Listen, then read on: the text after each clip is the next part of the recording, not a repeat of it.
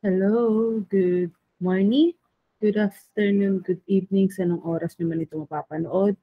Okay, so ngayon, back to lesson na tayo. Okay, so today, Alshishan, sit back, relax, and learn. Sa mga hindi pa nakakakilala sa akin ulit, my name is Frizel Barniso, your TLE teacher. So last time, we already tackled about the maintenance of cleaning tools and equipment na meron tayo sa ating bahay. So ngayon, ano ba yung lesson natin? Okay. So, simulan na natin agad ang lesson natin kasi mahaba-haba to para hindi sayang yung ating oras. Okay. So now, ang ating pag-aaralan is all about safety measures in doing household tasks. So continuation to ng nilesson natin sa lesson 1 kasi kulang pa siya. So continue lang natin bago tayo mag-proceed sa ating lesson 2. So once again, it's all about safety and measures in doing household tasks. Yan. Okay. So last live, nung nag-live tayo, I already discussed this one, kung ano ba yung meaning ng housekeeping. It is not just cleanliness. It includes keeping work areas neat and orderly. So in short, hindi lang siya basta malinis na lugar, kundi yung lagi at pagpapanatili ng kalinisan sa lugar. Sa bahay, syempre.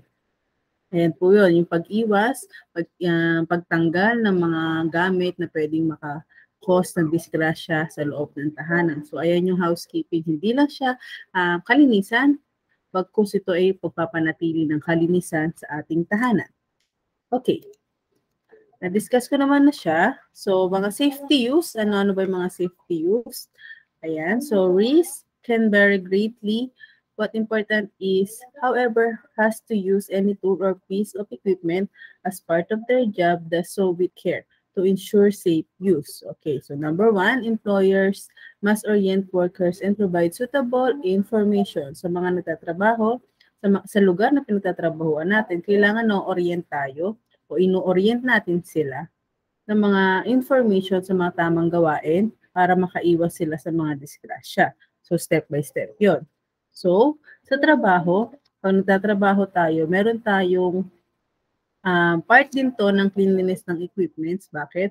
Kasi kailangan meron din tayong tinatawag na uniform kapag ka nagtatrabaho. So ito yung mga dapat na kailangan na meron tayo. From head to toe, kailangan meron. So they must also check that workers have the appropriate qualification to use intricate tools and equipments.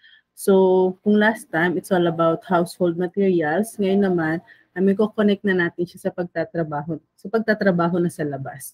So, kailangan, lagi nating alalahanin na may proper uniform tayo. So, nakalagay nga dito, they must also check that workers have the appropriate qualification to use intricate tools and equipments. Dapat, syempre, may idea yung mga nagtatrabaho.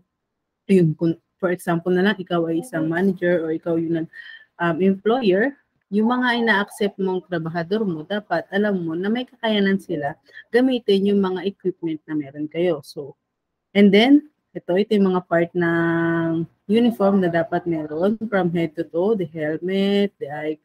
Yan. So, mamaya, i-discuss ko din naman yan isa-isa para mas maunawaan natin. Okay. Material handling safety. Ito naman kung paano natin maayos na ma-handle yung ating mga material. Ano ba ibig sabihin nito? Wait a minute. Okay.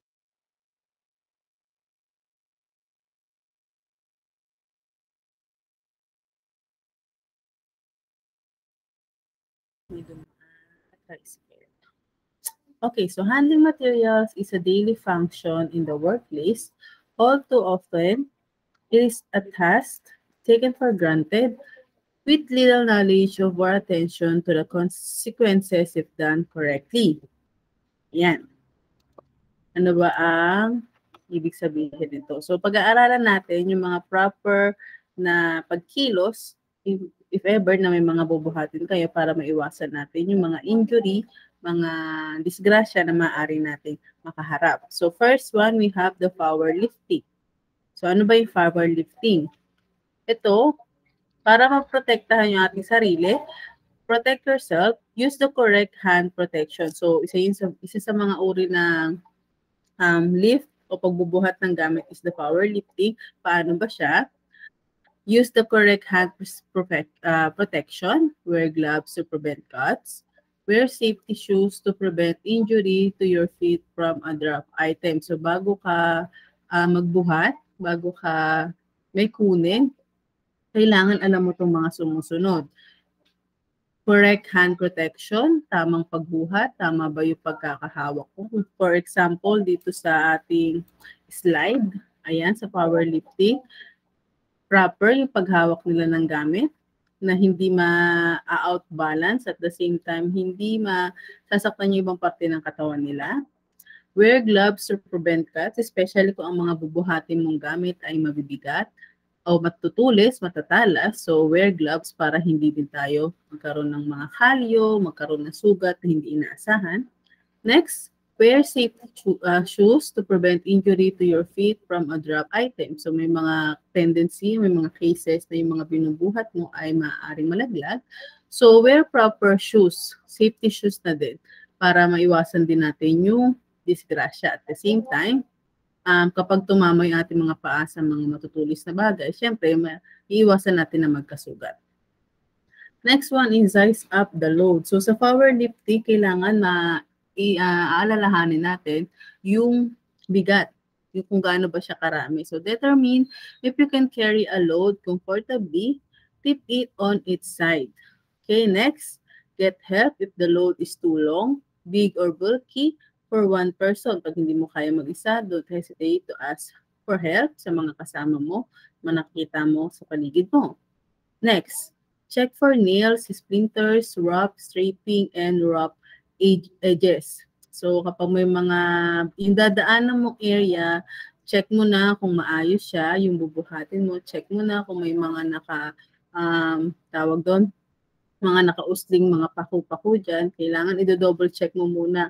Huwag mong hahayaan na mapahamak ka dahil lang sa hindi mo dino-double check yung mga ginagawa mo. Next, lift it right. Make sure your footing is solid. Keep your back straight with no curving or slouching. Center your body over your feet. So, paano ba yan? So, make sure na yung dadaanan ay maayos, na-check mo na siya, yung area na yun. Walang tawag doon, yung mga unnecessary na area na pwedeng biglang palubog, biglang paangat para maiwasan natin yung hindi inaasahang aksidente. Kailangan ma-double check mo siya para malaman mo na yung mga steps na gagawin mo. The next, keep your back straight with no curving or slouching. So, make sure na maayos yung pagkakaposisyon ng iyong katawan sa pagbubuhat para hindi tayo magkaroon ng tinatawag dito, yung back pain, yung mga ganyan. Next, center your body over your feet. Ayan. And next one is, we have naman yung top lifting jobs. Ito naman yon. Ano naman ibig sabihin nito? Pagdating naman dito sa type ng jobs na to, oversized loads, ito kailangan natin tatandaan, don't try to carry a big load alone. Ask for help. So never, ever, ever, yung tinatawag nilang bida-bida, na sosolohin mo yung isang binubuhat mo para lang magpakitang gilas, ang kapalit naman nun ay yung kapahamakan. So don't try to carry big load alone. So ask for help. Tulad nga ng sinabi ko, don't hesitate to ask for help, especially sa mga nakapaligid o kasama mo. Next, work as a team. Lift, walk, and lower your load together. Kung nakita niyo yung picture kanina, so team sila, dalawa, magkabady sila na naglalakad. Mas maganda na kapag ginawa niyo yun, nag-usap kayo, mag-communication kayo sa kung paano kayo maglalakad ng maayos para hindi kayo madisgrasya o ma-outbalance.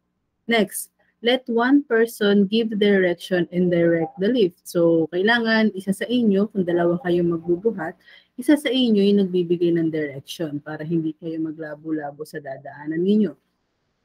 Isa sa inyo yung nagko-command, tapos yung isa yung taga-sunod para maayos yung flow ng lakad o pagbubuhat ninyo. Next one is the high loads.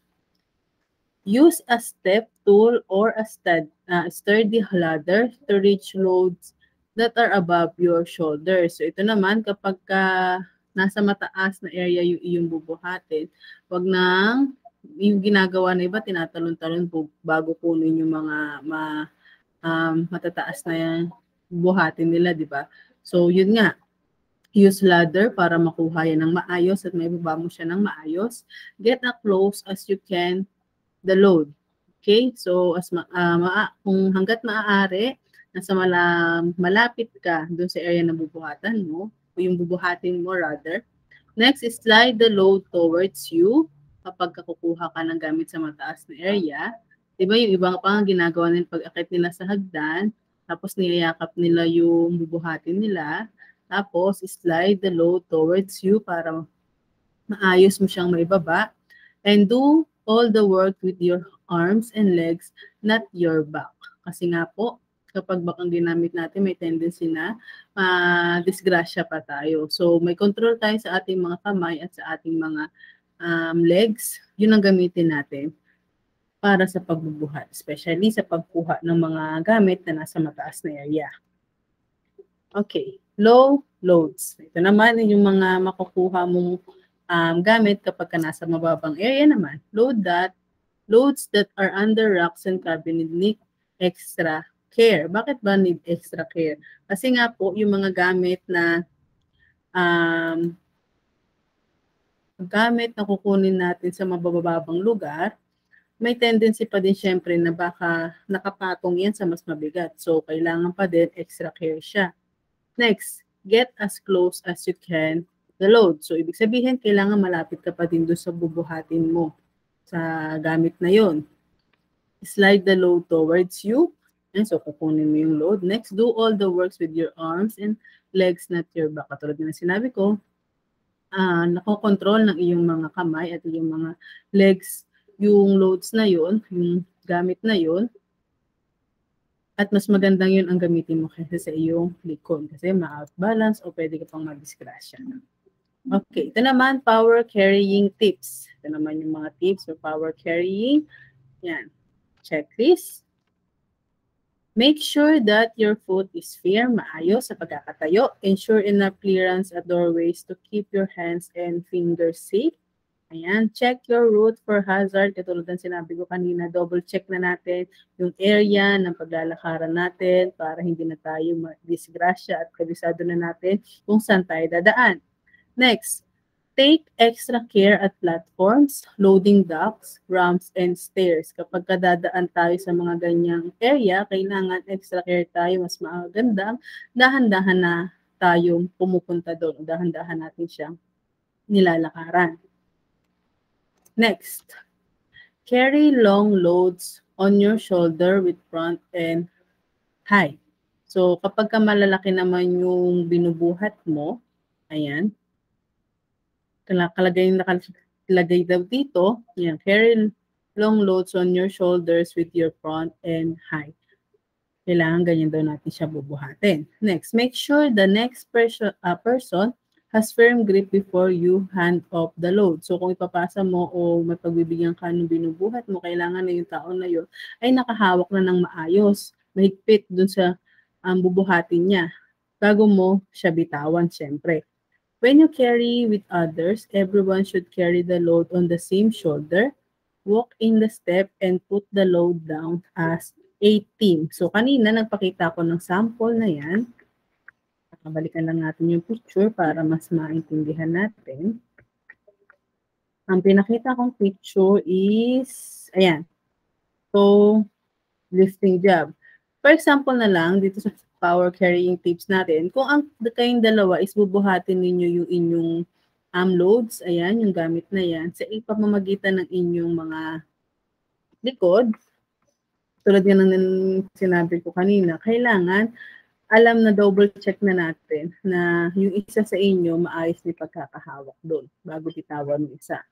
At the same time, when you carry with others, everyone should carry the load on the same shoulder. Kailangan pare-pareho kayo ng level ng pagbubuhat para hindi ma-outbalance. Walk in step and put the load down as a team. So pareho kayong dahan-dahan na ibababa yun.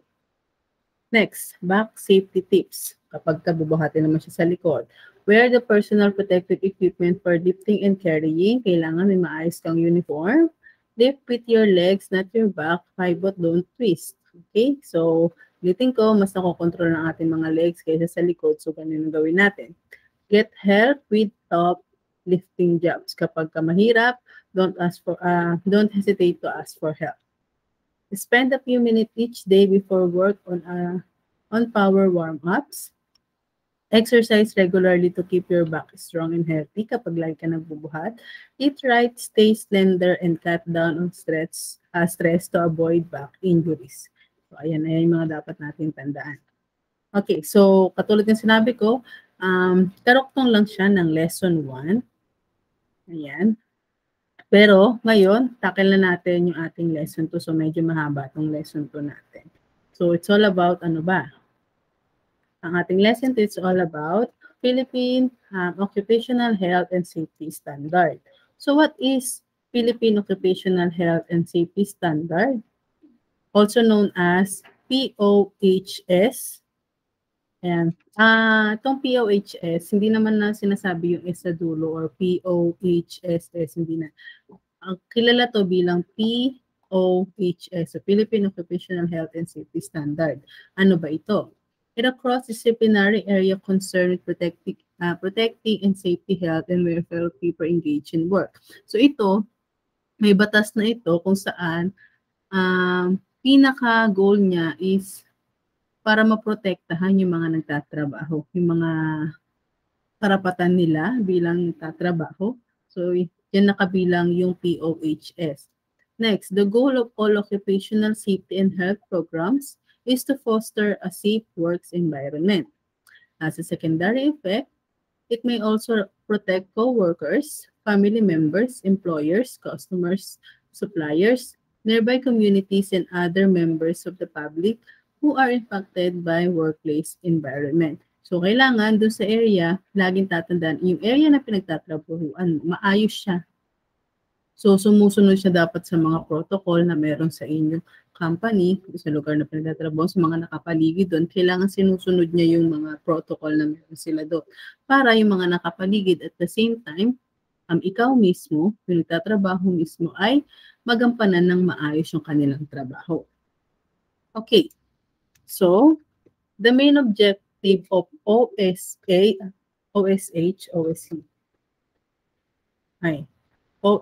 to na ka, are follows: prevent, eliminate, or reduce work-related injuries, illnesses, and death. Kapag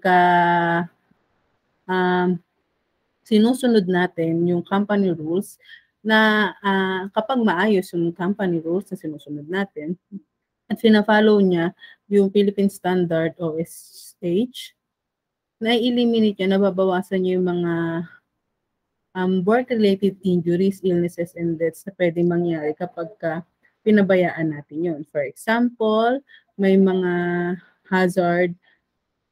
hazardous materials pala sa area na pinagtatrabahuan mo tapos hindi ka na-inform, may tendency syempre na mapahamak ka.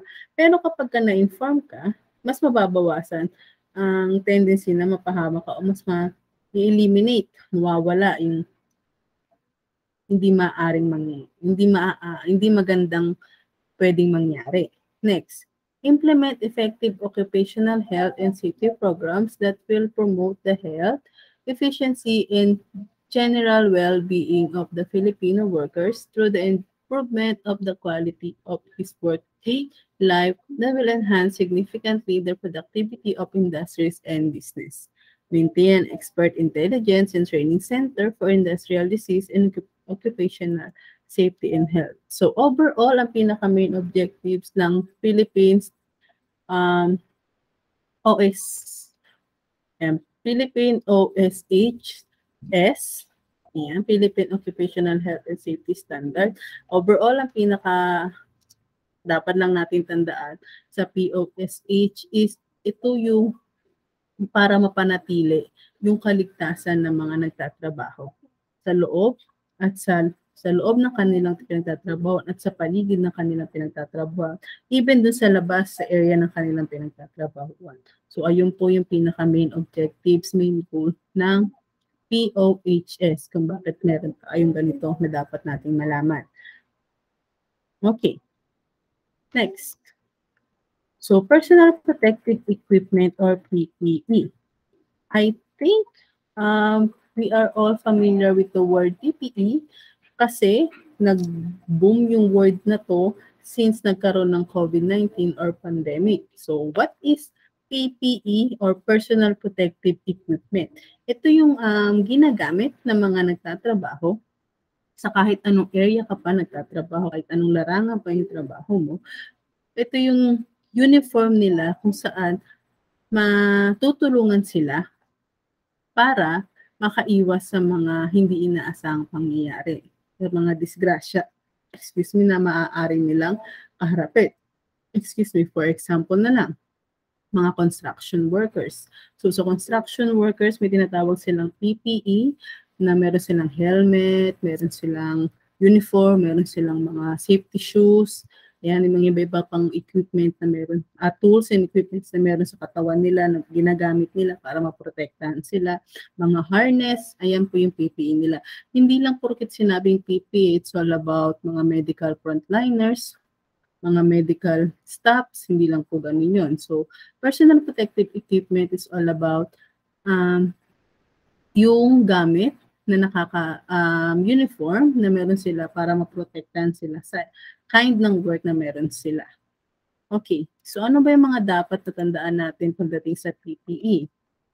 Ito nga po, ang PPE refers to protective clothing, helmets, goggles, or other garments or equipments designed to protect the wearer's body from injury by blunt impacts, electrical hazard, heat, chemical infections, and job-related health purposes. So, ayan po yung PPE para syempre malayo sila sa hindi inaasahang sakit o mga pangyayari na pwedeng makadisgrasya sa kanila. So, list of PPE. We have here kung nakikita niyo yung picture, we have here the boot. So, steel toe boot. Ano ba ang field? A non-specialty safety toe protective footwear. Ginagamit ito as also known as a safety boot, steel cap boot, or safety shoe. Ayan yung steel toe boot. Yung uses niya, a durable boot or shoes that has a protective reinforcement in the toe which protect the foot from falling objects or compression. Katulad nga na sinabi ko kanina, kapag maglilift kayo ng mga loads or yung magbubuhat kayo ng mga gamit, diba, kailangan naka-safety shoes tayo kasi may tendency na yung gamit na binubuhat mo biglang malaglag sa iyong paa. Tapos mapilayan ka pa, masugatan ka pa, matanggalan ka pa ng kuko. Ayan, kaya yan ang kahalagahan ng safety shoes. Sa mga constructions, kailangan yan. Sa mga medical frontliner, meron din silang tinatawag na safety shoes ang ginagamit nila. Hindi man specifically as ganyan kapag medical frontliners, pero meron silang safety shoes pa din na tinatawag. So, isa yan sa mahalagang part ng PPE. What else?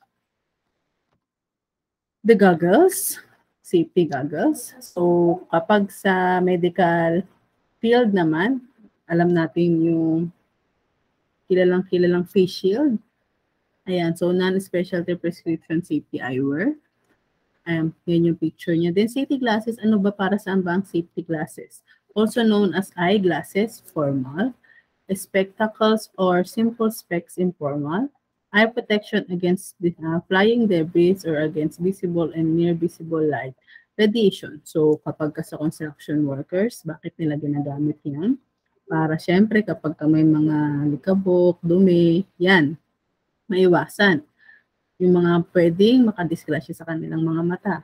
Yung mga medical frontliners naman, alam naman natin na ang virus is hindi nakikita. So, kailangan nila ng full face shield para pang ingat na din sa kanilang mga sarili. Okay.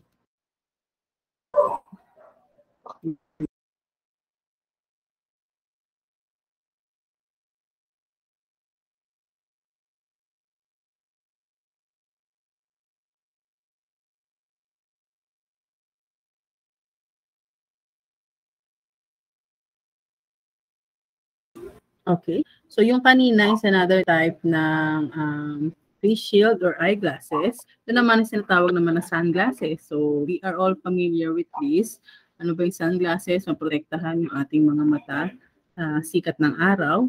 Kapag ang trabaho natin ay direct tayong nakaharap sa araw. So, protect against damage from high levels of ultraviolet light. Kasi, syempre, kapag mas mataas yung tawag doon, kapag mas mataas yung level ng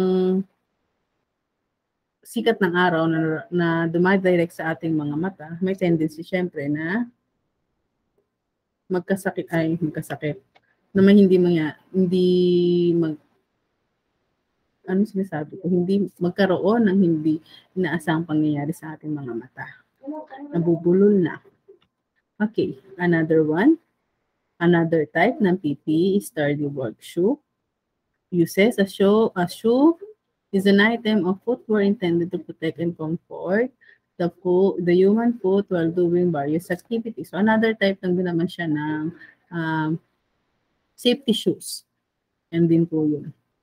Next, lineman's boots.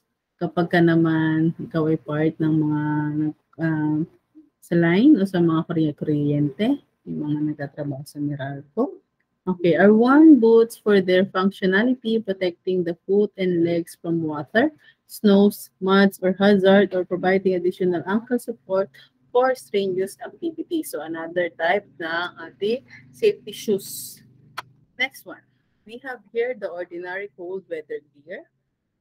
Generally lighter, tighter fitting, and less insulting than a coat, which is outerwear. Kapag ka syempre, ang lugar na pinagtatrabahoan mo ay sa malalamig na area, yan.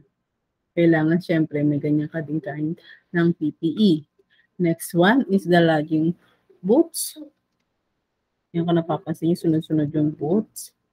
Wait lang.